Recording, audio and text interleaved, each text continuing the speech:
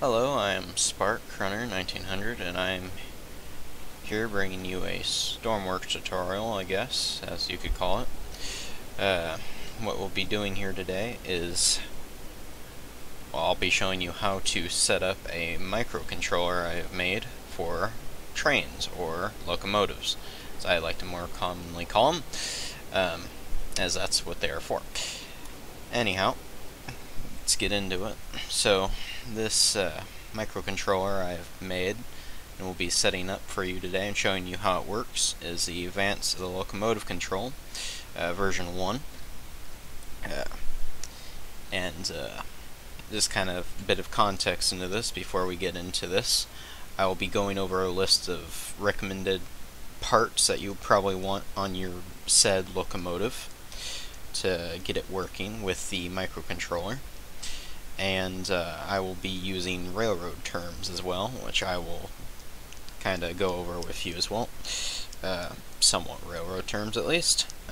Anyhow, let's get started with this. So, first off, you'd probably want to download this off the workshop. I'll have a link in the description for that, and also I will be putting this locomotive on the workshop too, if you want to mess around with that too.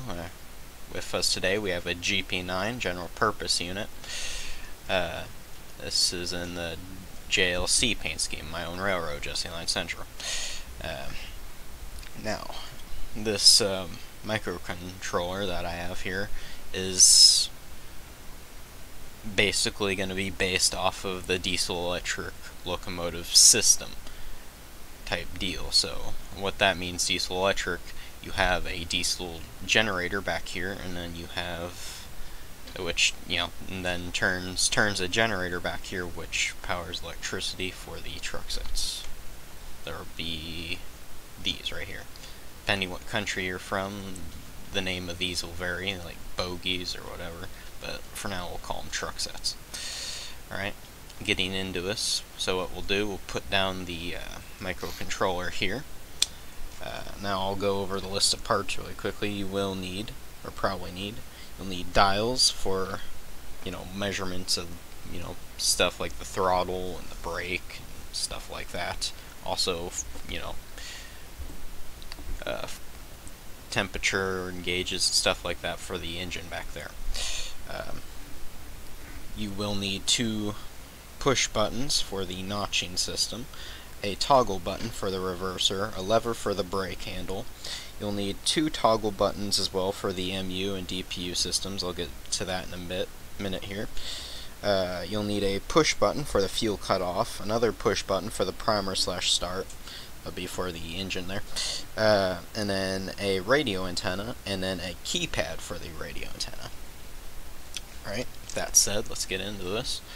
So first what you want to do, you'll probably also want a locomotive already kind of built and going up, but I'm just using one of mine for example here.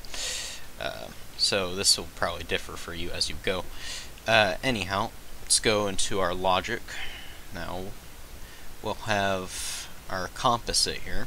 So this will go for a radio input and output. So again, you'll want that small radio, or well, any radio will work, I guess. So you want to put your radio input to there, and your radio output to there. Pretty simple. Now, going to our data. This does look intimidating, but don't let it bug you too much. It's pretty simple. Alright, everything's pretty much self-explanatory, so we'll go over basics here. So these 2 here, these will be for your prime mover throttle and your traction motors. Now, their traction motors will be for your truck set, which I have simply just here. You can kind of see it. There's the truck set. You have a gearbox going to the truck set, and then the electric motor. That in our case would be the traction motor. Now, that's other 2 things I forgot to recommend. You're going to also want a gearbox and small electric motors, or medium-sized, whatever size electric motors you want, going directly to your truck set. How you have the gearbox configured is up to you, but at least make sure there's a reverse function in there somewhere set up. But we'll get to that in a minute. Alright, so what you first wanting to do, your prime mover throttle, you want to take that, you want to bring that node all the way over here to your throttle for your prime mover, which is our diesel engine right here. And you also, if you have a gauge showing you what your throttle is at, you might want to set that as well. So I have one here, prime mover throttle, going to our control stand there. And our traction motors, you want to set that to your electric motors. And then again, if you have a gauge for that, set that as well. For that, I have a throttle, so tell us what our throttle is at. Alright, continuing, we have our brake output and brake input. Now this is for our braking system. Now, how we'll set this up, just take our brake output here, and we'll go ahead and set that to the brake node on our truck sets, or bogies, depending what country you're from. You probably also, like I said, if you have a dial for it, gauge, just set it to that. And our brake input or output, what is this? Yeah, it's an input, I think. Yeah, input, you want to take that, you want to set that to your lever for your brakes. Alright, next step,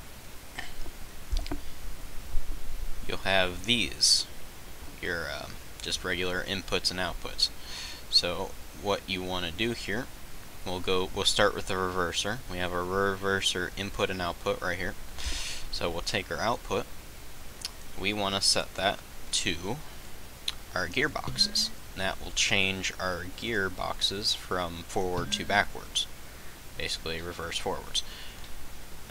Now you don't need to worry about setting that to anything, I guess, unless you have something to tell you what it's changed to, like a little indicator or something. And then we'll take our input, and we'll set that to a button here in the cab. So I have a toggle button reverser right down there. Continuing off, we have our radio DPU and our MU system, our down throttle or up throttle, and then our fuel cutoff. Now what we probably want to do, take the radio DPU on, and we'll set that to a switch that I have back here in the back of the cab. Oops, that's the DPU, to our DPU.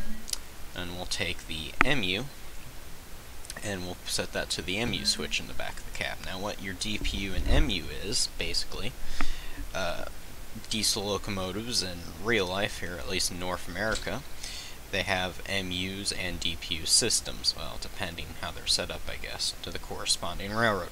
But your MU, basically, is you could have multiple units. That's what it stands for. So, for example, you have 3 locomotives on one train. You have your head unit here, and then you'd have 2 others behind it. And those would be responding to your the controls in your first locomotive, so you have multiple units. Your DPU systems however, are basically the same, but a little bit different. DPU standing for distributed power units. Struggle there a little bit, sorry about that. Meaning that you could have locomotives in different places on the train. So, for example, you'll have the head unit here in the front, and then you could have a unit in the middle of the train somewhere, or towards the rear of the train. That's what that basically is. What the radio is for here. So, you'll be able to have multiple units for this train. Or, well, in the game at least, responding to your one unit. I will go over a bit later after this tutorial showing you how that functions and how you operate it. Alright, continuing off, we'll have the fuel cutoffs node here. So what you want to do is take that to a push button here, fuel cutoff. So I have one in the back of the cab. And finally, you want to take your up throttle and down throttle nodes. So take your up throttle, set that to a push button right here that you'll have in the cab, and they're down, we'll do the same thing. Alright, and that is it. So everything should be wired up. Of course, you want to connect anything that has electricity to a battery or so. But I've already done that. I'm not going to show you how to do it. It's pretty simple. There's other tutorials showing you how to do all these other functions and stuff in Stormworks. Now, what you're going to want to also do, which I believe I've neglected to do here, good thing I've caught it, take your radio channels input and output, and go ahead and set that to the keypad here. So that way it tells what channel to set your radio to, or for your GPU and MU systems. Without further ado, let's go ahead and spawn this in, show you how to operate it. Now, I already have a Locomotive out there, ready for just to kind of demonstrate the MU system. Alright, so we'll hop up here, get this thing started. So, first what we want to probably do is turn all these on. We'll put our fuel pump on. Go back here. Just kind of turn on our prime mover there. Leave that on. Turn our truck set power on, and our MU is on. So when you first have your Locomotive started up, you always want to set your MU on if you're going to use this as the lead unit and have it in operation service. So now, just turn on the cab light. Also, if you have a fuel pump, you might want to have that on. Depending how you build your locomotives, they all will probably differ from each other. So we have a brake. That, of course, controls the brakes for our truck sets, which are down there somewhere. We have our up throttle, down throttle. So, see, we are in notch 1 right now. So this Microcontroller E2 has up to 8 notches, just like a actual diesel electric locomotive. And we'll just couple up to the, well, I guess it doesn't want to, rear locomotive there, or front. So we could go up to 8 notches on this. Braking does work. The reverser also does work, so if we take the brake off, you could now start rolling in reverse here. And, oops, throttle down there. So that's how that works. Alright, now how you want to do your DPU systems, stuff like that. I'll just leave it set to 0 there. Let's get the other locomotive set up. Now, in reality, I would want to connect these two, but for some reason they're not wanting to connect to each other, so I'm not going to bother with that. I'll just kind of show them. Oops, if I could get up here, it'd be nice. Get this started. Get that going.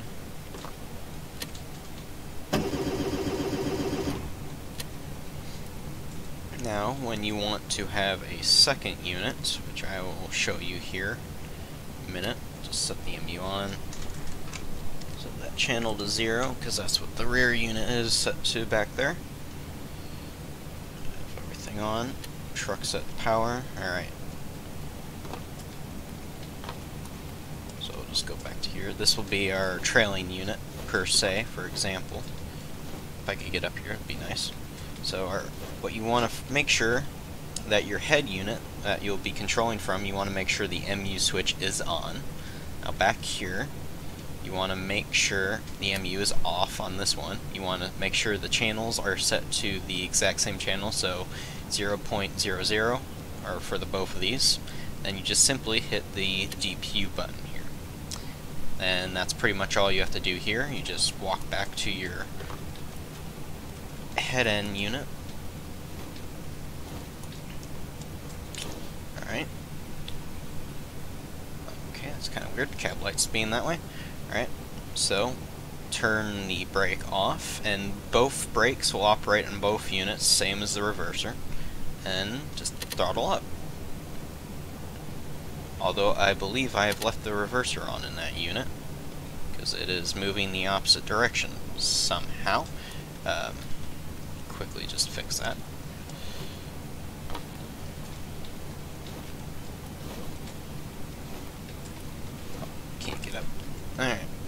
Yep, I have left the reverser on, silly me.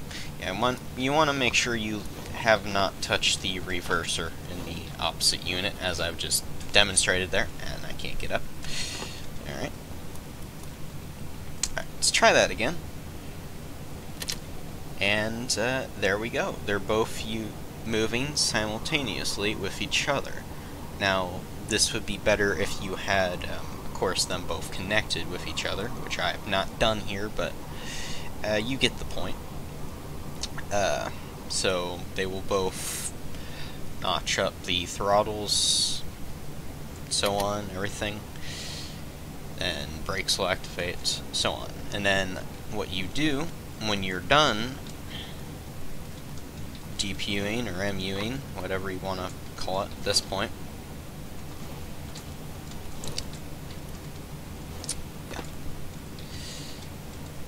when you go to shut these things off, you just basically take the DPU off on this unit, and then you could turn the MU off on that locomotive. I'll go for the shutdown processes of this, so just go ahead and turn that off, make sure all your brakes are on. Alright, and simply just take the fuel pump off, and then you hold the fuel cut off, and then it'll start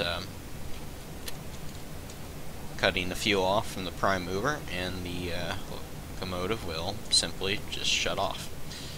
Then you flip all your other breakers, so on, and there, the locomotive's off. I'll do the same with this one over here, providing I can get up to the... yeah, alright. Yeah, it doesn't like me today. Anyhow, turn our MU off. That. And just here, prime mover shut off. And you want to hold this for probably 5 or 10 seconds to make sure it fully shuts off.